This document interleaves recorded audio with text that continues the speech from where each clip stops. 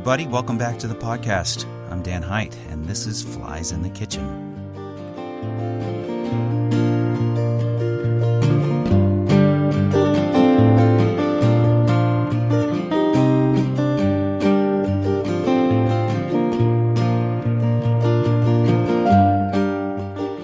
Well, it's been a little while, and I appreciate your patience. This is a one-man operation, as you know, and life will sometimes get in the way. However, I am excited to be bringing some great conversations your way pretty soon, starting with this one.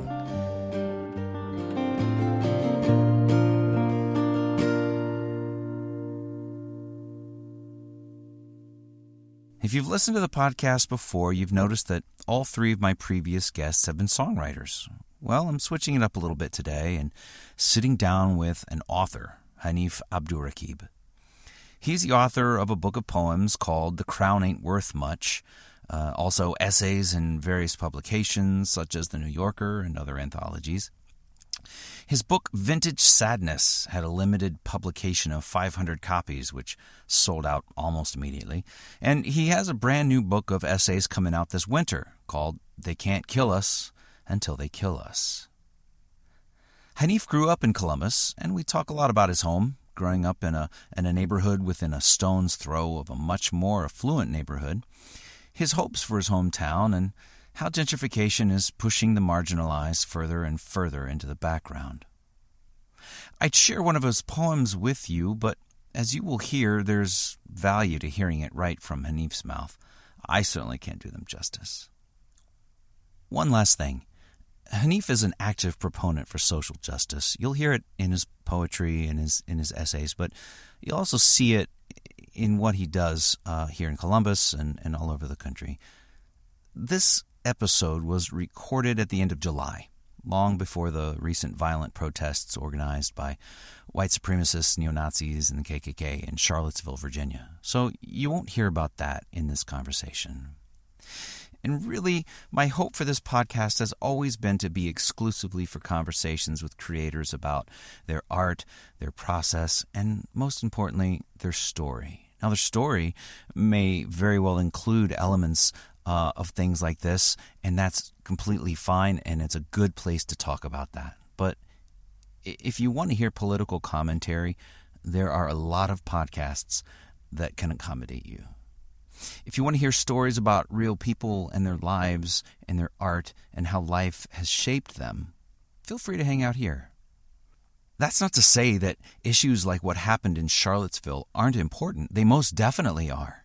And the passion and the purpose of all those that were there counter-protesting the hate and the vitriol spewing from the mouths of torch-wielding lunatics is as important and as critical as it has ever been. And so since we're here, and since I brought it up, I'd like to encourage you to check out another podcast, a series called Seeing White, on a podcast called Scene on Radio. It's SCENE on radio. It's hosted by John Biewen and Chenjerai Kumanika, and it explores in profound detail the history, science, social structure, and the development of whiteness in America. How from the very beginning there was a push to ensure dominance of the white race in the building and continued development of this country. It's a kind of a dirty history, but it's real, and it's an objective and mind-blowing look at race in the United States. It's put out by the Center for Documentary Studies at Duke University, and I cannot recommend it enough. If any of you follow me on Twitter, you will notice I can't stop talking about it. Flies in the Kitchen is sponsored by no one, just me, so this is a free plug.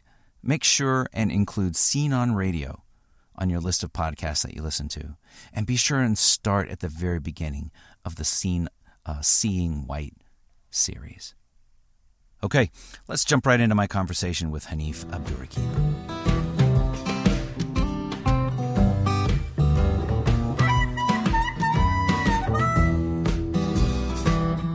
So welcome back. Thanks. You've been away for a couple years? About 2.5 years. Yeah, I left in August of 2014, and I moved back April 2017. And where did you go? I went to New Haven, Connecticut.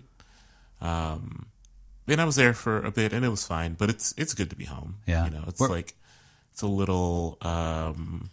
It's a different city than it was when I left, so it takes some getting used to. But I also was here so much when I was there. I traveled back and forth and kind of split time. So what were you doing out there?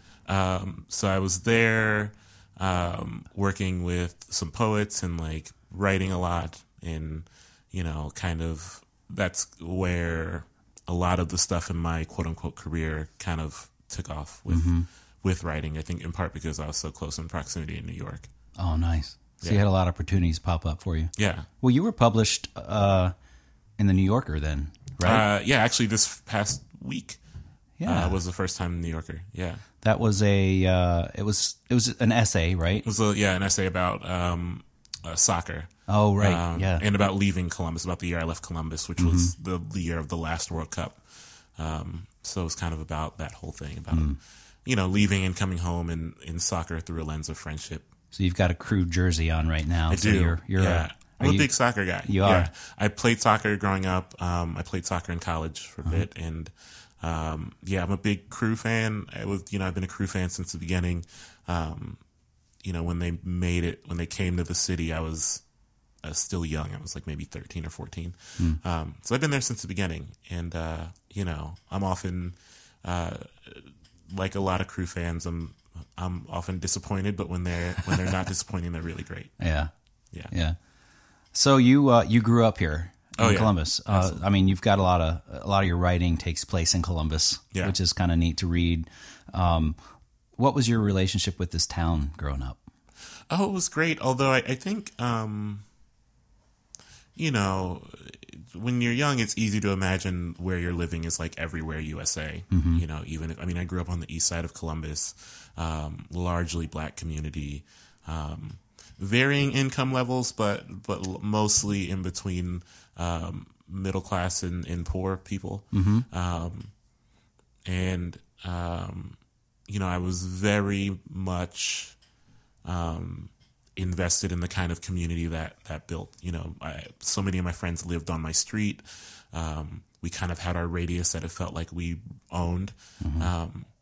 And that kind of made growing up and going outward a little more fascinating for me as someone who I went to high school on the north side of Columbus. And, I went to a Capital University, which is right there in Bexley. But it made that branching out a bit odd because, and it makes going back a bit odd because so many things on the east side where I grew up are different now. Yeah. And so there are things that are not like they once were. So I was going to ask you about that since coming back 3 years later. Yeah. I mean, and even from your childhood, you've probably noticed it even more from being away for a while. What kind of things have changed for you? The Short North is so different. And I say that now as a Short North resident, official Short North resident. Oh, yeah. Which has its drawbacks. But also, like, in moving back, I didn't have a wide range of time to find an apartment. I had like 4 hours. And so I had to like set up all these apartment appointments and I had to like run to them all within that 4 hour time. And then at the end of that 4 hours, I had to just give someone money. Because I was going back to Connecticut that day. Oh, wow. And I had it's hard to like find an apartment from afar. So it was just like, here's a place that I can live, take my money kind of thing. But I spent a lot of my like early 20s in my 20s in Victorian Village. And, at that point, the Short North was a real genuine hub for kind of interesting artistic movements. 83 Gallery, especially, I feel like I have to shout out because, Gallery Hop was what it was. But at the end of the night at Gallery Hop, everyone would kind of just run to 83 Gallery and pack in there and see some kind of weird house show kind of vibe, and see weird art on the wall and see your weird friends. Yeah. And that was to me the last thing that really pulled the Short North into this kind of vacuum that felt like it was yours and yours alone. And now it's kind of not that at all. Now if something like 83 Gallery popped up in the Short North now, like the suburban folk would be afraid. The suburban folk who like come in to get a taste of the city life or whatever. So that's a vast difference. Huh. You know, the East Side changes all the time. I feel like Bexley is stretching further and further into the areas where there are marginalized people living and trying to get by, and that's a bit of a bummer, of course. But there are still, I do want to say there are still pockets of the city that are just, you know, really great things happening. I still really love, you know, the King Lincoln district, and I think you have to, at least for me, the work to find the art you love is a little bit harder, but that makes the finding of it more worthwhile. Yeah. Since moving here, we've taken a lot toward so much of the art that we've found in the town. I mean, we love the arts festival when it's going on, and it's really cool. I love seeing the community come together for things like that. The arts festival's great. This year was also great. It was very hot, so yeah. I think, you know, I was there for a few hours before I had to tap out. But you know, Columbus festival season is a bit overwhelming and not always fruitful, but I think the arts festival is still, you know, a really good space. Right. Right. So when did you start taking to writing? Was that when you were a kid, or when you kind of... Yeah, I mean, I started writing when I was a kid, though not in a way that I thought would be anything. You know, my mother was a writer, so I saw my mother writing and would just write things, not poems at all. Just kind of write ideas down. I didn't really take the poems until, you know, 2010 or 2011. Oh, yeah. So very late in the process. But because I took to it so late, I did really take to it. I mean, I spent, you know, time studying poets I liked and learning how to write poems that, you know, were in my own voice, and like really honing myself and really focusing on the craft, because I knew that because I took to it so late, I was behind. I would be behind the kind of curve of my peers. Before that, I was writing music journalism. I was doing freelance music journalism, and I got kind of bored with that. Of course, now I'm no longer bored with that, because that's kind of what I do. But I got bored with it, and I got bored with the restrictions on it, and I thought poetry was kind of like a natural outlet for me, from some of my ideas and some of my tendencies with imagery and kind of like conversational narrative. So I want to talk about that voice in a minute, but Sure. I when you said something about your mom, it reminded me of your book dedication, which I thought was really pointed. It was for the mother who raised me, and for the city that raised me when she no longer could. Right. Yeah. So tell me about your mom. Yeah. So my mom passed away when I was 13, summer of '97, and I think that for me, you know, we were very close. I think I'm the youngest of four, and she kind of, you know, was. I think that all of my siblings would say that they were very close to her. You know, I mean, just naturally. But I was, you know, I was the youngest, and I think my brother and I probably caused her. My brother is closest to me in age, probably caused her the most headaches in a lot of ways. Yeah. Because we just were up to terrible ideas all the time. But what came with that was also a kind of nurturing that, you know, I think I was deeply close to my mother, and really enjoyed not just how close she was to me, but her presence in the world and the city. You know, she would be the type of person who remembered cashiers' names. So we would go to the same grocery store every 2 weeks, and she would talk to the cashiers about their lives. And she was kind of this person who would walk into a room and people would gravitate towards her. She had a very big laugh. She had a really sharp memory. You know, she would remember every detail of a person's life, which, you know, of course was really valuable to the way she moved in the world. And so I really try to take parts of that with me, you know, and model a life after that. But yeah, and I think after she passed away, it was really difficult for me because I didn't have a good way to connect with the world. I'd seen the way she moved through the world so well, and seen the way people responded to her through that lens. And when I lost that blueprint, I kind of briefly lost a way that I could healthily interact with the world around me. And it took a while to regain that. And in some ways, of course, I still am and will always be. Right. That's very sweet. She sounds like a pretty great woman. Yeah. And I love that you have so many clear images of her still, that things about what she was for you. So what's your routine look like when it comes to, I guess, when an inspiration hits you? Is it something that's like all of a sudden you just got to sit and bust it all out, or things happen over time? Or I think I think the best writing for me kind of happens in phases. Yeah, I mean, I think like a lot of poets, I probably have the days where inspiration hits and there's something I have to get down and I'm able to get it down all at once. And it is, the editing process happens through the thinking through the idea. But I've become better at writing in phases and writing out, and I think of writing a poem like writing a song, like finding a place for everything, which I think, especially if you're a multi-instrumentalist or if you're conducting a sound, right, conducting a band, I think about poems now. I didn't think about them that way when I wrote The Crown Ain't Worth Much, but now when I'm working on like a second book, I'm thinking of language and imagery and how everything has to have its place and not just kind of be exploded on the page. So that takes a little more time. That happens in phases for me. Yeah, your next book is a book of essays. Next book is right? A book of essays, yeah. And so how's that different, how that process is for between essays and poetry? For me, it's been kind of fluid. I think it's a fluid process because I take the things I bring to poetry and put them in more long form work. But with essays, I think the direction, my ideas have to be a little more, there has to be more clarity in my approach. I can't fully rely on metaphor and imagery. Sure. But I still try to let some of those things bleed through. Yeah.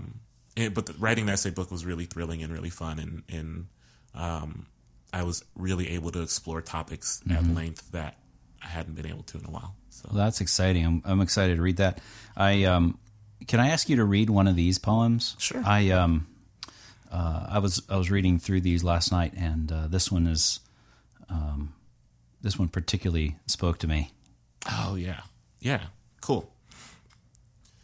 This poem is the first line, like a lot of the poems in the book, or some of them, the first line is the title of the poem. So, all of the black boys finally stopped packing switchblades since the summer of '98, when Danny went into the pit and got his front teeth divorced from the rest of his mouth by the fist of some white boy from the side of town where no one buries a boy that came into the world after they did, and no one ever has to swallow their own blood and pray that it will keep them fed until morning. And so Danny told us he was going to go home with someone's teeth, even if they weren't the ones he came here with, because how many things have we boys had ripped from our mouths and never replaced by anyone? How much of our language has been pulled over the tongues of everyone but us? Reparations were sought in dark alleys with a blade sharp enough to scare a jaw open and a prayer out of a sinner's mouth, which explains how the white boy wept and called for his father when being pressed into the brick with Danny's foot against his neck, while we watched until Danny finally let the boy go, and we ran back out east towards our homes.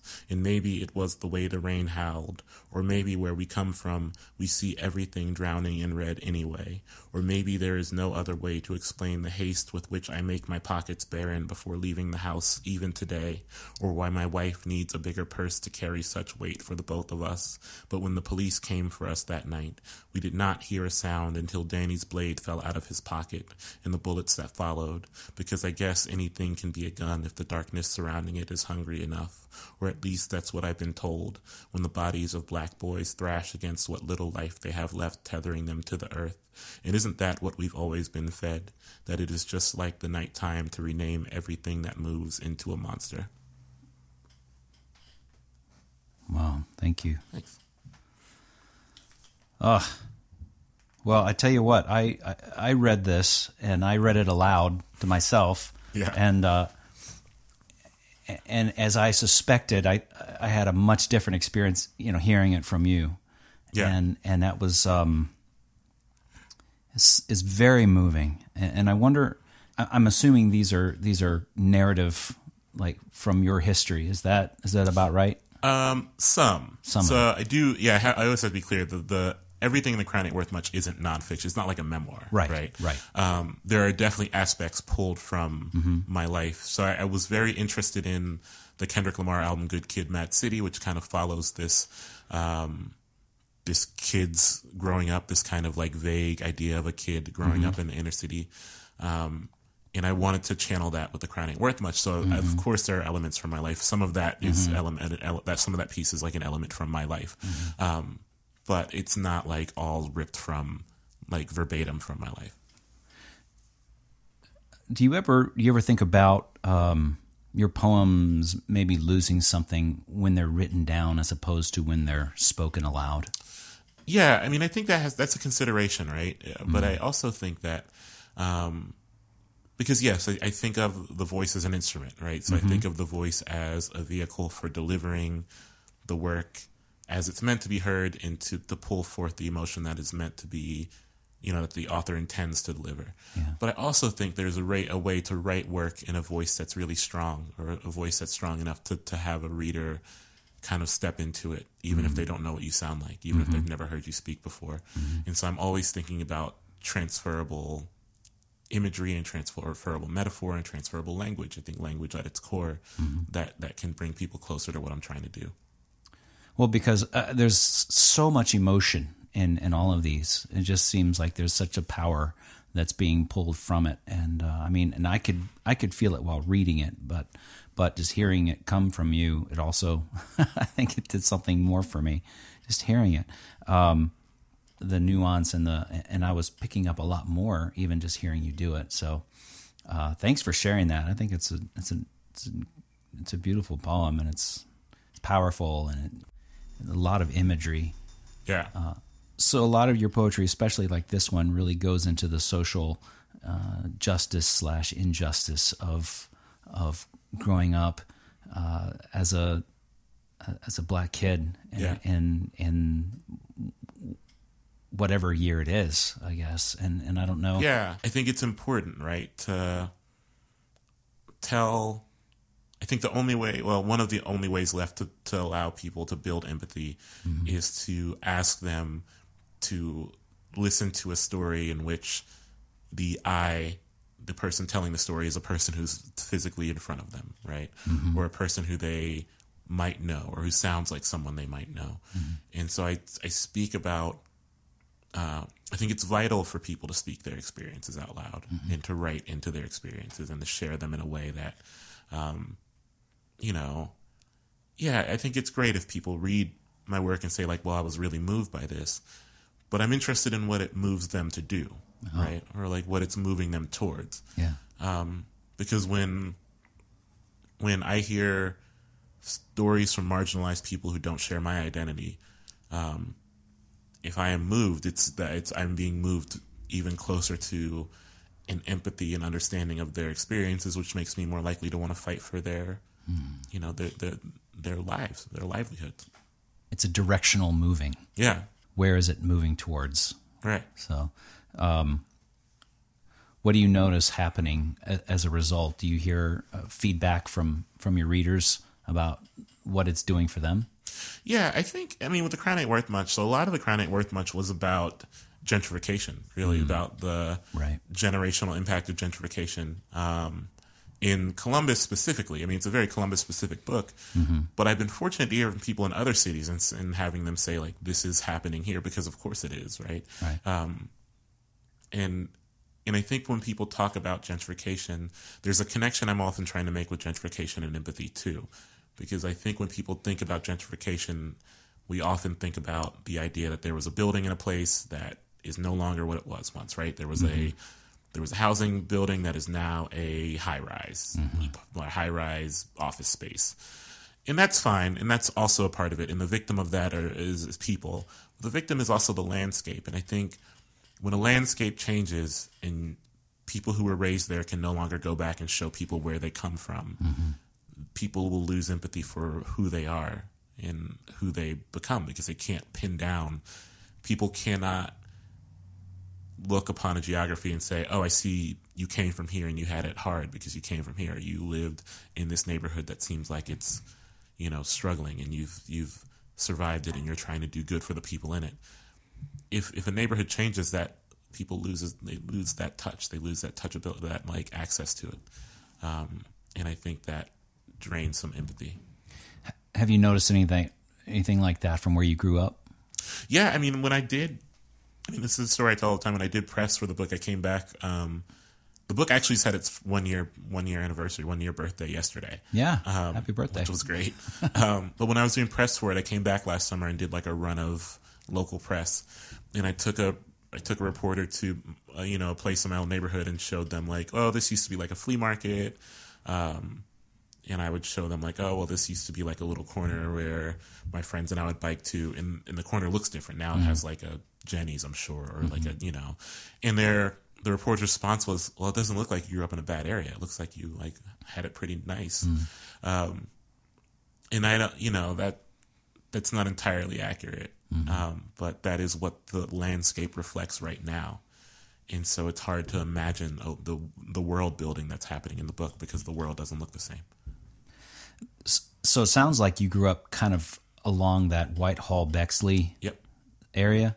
Yeah, which is such a fascinating area. It's amazing. Yeah. You blink and you're in a different ecosystem. Absolutely. It's amazing. It's one of the, I think it's one, and I know that I'm partial to this because it's where I'm from, but I think it's one of the oddest parts of Columbus because you're right, from block to block, it's a different, and with not only from block to block is it a different ecosystem, but like they don't reflect each other at all. That's right. And the people inside of them tend to want no parts of the other people. Yeah.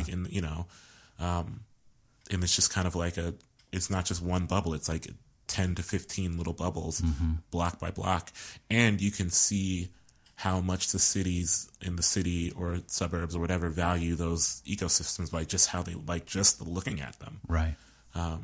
You drive down Main Street and it's like, if you start at like the main library or you start at like, where the main library is and just go straight down Main, you're going to see like 12 different neighborhoods, and it's not a far drive.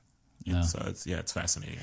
It reminds me a little of when you're traveling interstate and you cross a state line and all of a sudden the road is perfectly paved and looks really great. Yep. And the road you just came off of is full of potholes, gravel, and needs work. And I mean that's almost as vast a difference. It's fascinating. That's an area I grew up in, so that created a lot of like interesting. Yeah, there's a line in one of your poems. I think it's the white boys on the east side loved Larry Bird. Yeah. How you guys would play you would go and find the white kids to beat at basketball so you could get their money so you could have something to eat that play day. for money. Yeah. And it's I think, and I came from a neighborhood that was at least at the time known for just like great basketball players. But if you biked a little bit, biked a little bit west and you got to play in the Bexley Parks, there would be significantly less good players, right? Yeah. Or players who never crossed over that border to come to Scottwood Park or come to Johnson Park and play with the kids in my neighborhood. And we would, my friends and I would, shoot baskets for money. It was just kind of because we knew we would win. And that was such a great image for the finger pointing, to the sky, just this undeserving finger soaking up the sun or something like that. Yeah, it was awesome. There's a one line that stuck out to me, and I wrote it down. It said, "Where I'm from, none of the black boys celebrate until the ball slides through the net, falling satisfied from its mouth." Yeah. That sounds like a philosophy of life to me. I think it's a good philosophy. I think everyone should follow it. Yeah. Perhaps. I think it's literally, it's pretty much just saying don't count your chickens before they hatch, just in a more updated version of that. Yeah, it is. They don't celebrate till the ball slides through the net. Yeah. So coming back after being away for a couple of years, what's one of the, you obviously love this city. It's you've been all over it. You've lived in different parts of it, and you've experienced it. What is some of the biggest needs that you see now, for the city? Oh, God. So I feel like perhaps I'm not the person to speak on this because I've been gone for so long, but I do think there needs to be work, police accountability nationwide, of course. But I do think that people in Columbus, it seems, don't believe that's a thing that's needed here, but I think it's needed here more than a lot of places, right? So I think, really holding police accountable in Columbus is vital. more than that too, or also in tandem with that, I think that neighborhoods need to stay intact. People need to have places where they can live and raise their families and not worry about a city chewing through their home to build something else. And I think about that not only on the east side. Of course, I'm partial to it on the east side because that's where I'm from, but also on the west side. Franklinton and these areas. Like that is also a concern there. I worry about marginalized people being pushed further to the margins, and I think that, and it's fair saying that like poverty looks different on the east side than it does on the west side, and I think the demographics of that poverty are different, right? There's more working white poor people on the west side. Who are also suffering, right? And of course, there are more working poor black people or people of color on the east side. But I think there's those both on both of those spectrums. They're still fighting against the same machinery that's trying to push them further and further away from perhaps where they were children and now raising their children. I think that's vital. I think allowing people a consistent neighborhood is really vital. How do you do that? So, I don't have answers for how to like work through urban development in a way that is not, but I think there has to be a way to work with communities in tandem, right? To create housing and working opportunities without pricing out people who live there. Because at least what happens on the east side with Bexley is that Bexley is just like, well, sure, we have a supermarket here, but like, let's just build another one, right? And so that's not serving anyone, right? It's serving this idea of making their bubble more rigid, right? So Bexley has that Kroger. There's a Kroger on the corner of I think like Leonard in Maine, and that Kroger's fine. Kroger's been there forever. When I was at Capitol, that Kroger was their grocery store, right? But people from Bexley were like, oh, it's like a block outside of our comfort zone. So now they have that Giant Eagle Market District or whatever, which is like, didn't need that. You have a whole grocery store right there, like a block away. Right. But it feeds this bubble mentality. It feeds the idea of keeping people, that whole thing where you blink and you're in another neighborhood. It keeps that Bexley block very, very comfortable and safe for people, the idea of safety. And so I think it's, I'm not a city planner.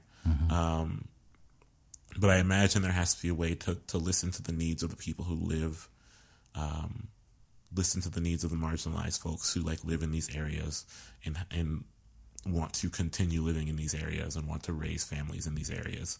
I'm kind of fortunate in that the neighborhood where I spent the second half of my childhood is kind of largely untouched now. My dad still lives there. A lot of the people who lived there when I was young still live there. It's in a place that's not of a lot of value to the city, as far as like if you can't really build on top of it because it's kind of, you can build around it. You can build around those surrounding streets, like it's right off Livingston, which is, you can build on Livingston and all that. But the actual street itself, a lot of those people are still intact and, those houses are still intact. So that's a real blessing. And I'm wondering what the secret to that is and why that isn't happening elsewhere.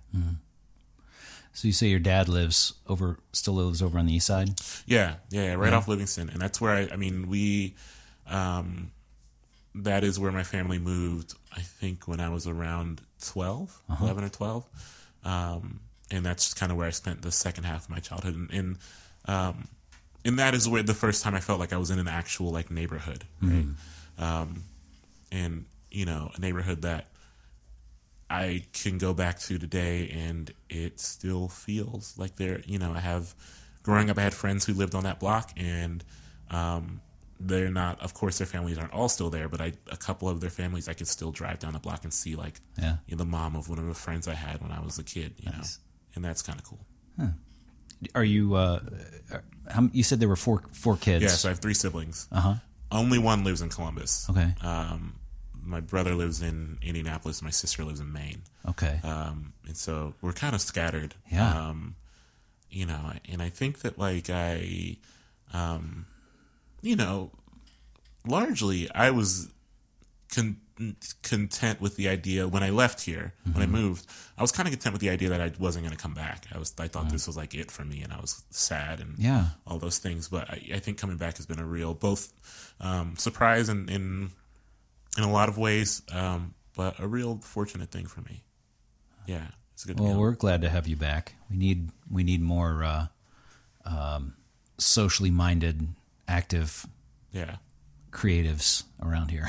Yeah, and I'm thrilled with kind of I think there's a lot of like great young activists in the city who are doing great work, and I am really thrilled with that. I'm amazed at the amount of action that is happening constantly. I'm always getting invitations to, either a protest or a meeting or a gathering or a town hall or something. There's always something happening, and it's exciting to see people so involved and excited about seeing things happen. Organizing is hard work. So that organizing is viciously hard work and often really thankless work. And so to have people who are committed to that is like half the battle. Yeah. Have people who are like willing to do that and not, you burn out on it quickly. Yeah. And so to have a community of people really uplifting each other in that work is beautiful to see. Wow. So do you have anything new that you'd like to share? Yeah, I have to find it. I'll have to like read it off my phone. If that's okay. Cool. No, that's fine. You don't have everything memorized? No, I wish. I'm too old for that now. Perhaps. Let's see. I'll read a thing about Michael Jordan. Okay. Kind of about Michael Jordan. I was teaching at Kenyon College for the past 2 weeks, a couple weeks ago. I was there for 2 weeks. And I was teaching their young writers workshop, which was really great. So you teach like these like brilliant, it's pretty selective. So you get like 110 teenagers who are all about to be either juniors or seniors, so 16 or 17-year-olds. And they're all just brilliant. They all love writing, and you work with them for 2 weeks, and you are encouraged to write with them. As you're teaching, you write with them. And there was a writing prompt about using something that you grew up with and saw on television as an entry point for a poem. And of course, for me, that was like, well, I'm like over a decade older than you guys, so it's, yours is going to be something vastly different. But I thought about Michael Jordan. I thought about the NBA Finals and the year he hit the game-winning shot in the finals and pushed off to do it. So here's a poem that, again, the first line is the title. It is maybe time to admit that Michael Jordan definitely pushed off that one time in the 98 NBA Finals, and in praise of one man's hand on the waist of another's, and in praise of the ways we guide our ships to the shore of some brief and gilded mercy, I touch my fingers to the hips of this vast and immovable grief and push once more. And who is to say, really, how much weight was behind Jordan's palm on that night in Utah, and on that same night, 1 year earlier, the paramedics pulled my drowning mother from the sheets where she slept, and they said it must have felt like a whole hand was pushing down on her lungs, and I spent the whole summer holding my breath in bed until the small black spots danced on the ceiling, and I am sorry that there is no way to describe this that is not about agony, or that is not about someone being torn from the perch of their comfort. And on the same night a year before my mother died, Jordan wept on the floor of the United Center locker room after winning another title, because it was Father's Day, and his father went to sleep on the side of a road in 93 and woke up a ghost, and there is no moment worth falling to our knees and galloping towards like the one that sings our dead into the architecture. And so yes, for a moment in 1998, Michael Jordan made what space he could on the path between him and his father's small and breathing grace. And so yes, reader, there is an ocean between us the length of my arm, and I have built nothing for you that can survive it. And from here I am close enough to be seen, but not close enough to be cherished. And from here, reader, I can see every possible ending before we even touch. Yeah. Very, very evocative. Thank you. Yeah. And very personal. Yeah, I think, weirdly, I think a lot of people think of The Crown Ain't Worth Much as personal. And I guess it is in some ways, but because like I am not the character in the book, and I think that's because people think that the main character in the book is me, because there are a lot of elements of my life in it. But I had some distance from that because I knew that I was not, yes, I was pulling a lot out of my life to build this character, but I was not the main character. So I think in a lot of my newer work, it feels more personal to me because I am the character. Like I am the person in the work. Cool. Is that going to be in the new book? Perhaps. I don't. I wrote it a couple weeks ago, so okay. I think I have to figure out what kind of life it's going to live. But sure. Yeah. Awesome. Oh gosh, thanks so much. So one more. I want to. Sure. I'm just interested in like who you are reading and who people should check out that they may not know. Yeah, so I'm reading poetry-wise. I just got a new book by Adrian Matika, who's a poet I love. He lives in Indiana. His book is called Map to the Stars, and I really love it. I just revisited a book called Bestiary by Donica Kelly, who is a poet I love a lot. A tiny chapbook that came out just this week from a poet named Eloisa Amiscua that I love. It's called Mexica Americana. Those have been my big three recent ones. In like long form writing, I'm always reading Lester Bang's music criticism because I love him. I'm always reading Jessica Hopper's music criticism because I love her and value her voice. And I think that I'm trying to get back into like reading novels for pleasure. But that's been a hard road for me. So I'm always up for, if people are listening to this and see me on the street, they can yell novel suggestions at me. Okay. Awesome. Well, Hanif, thank you so much. This has been great. Yeah, thanks for having me. I'm glad you're back. Thanks, Dan. It's good to be back. All right. Thanks. I really, really like that guy. Love talking with him. I feel like I've just scratched the surface, though. And maybe when the new book comes out, we can do a follow-up. You can keep up with Hanif and find out where he is and what he's doing on Twitter at Nif Muhammad and his webpage at Abdurraqib.com. I'll have all that information available on this episode's description page, either on the podcast tab on my webpage, danhite.com, or on whatever podcast app you're using. Please make sure to subscribe and share with your friends, and leave me a review if you don't mind. It does help. That's it. And as always, thanks so much for listening. And let's go make some stories.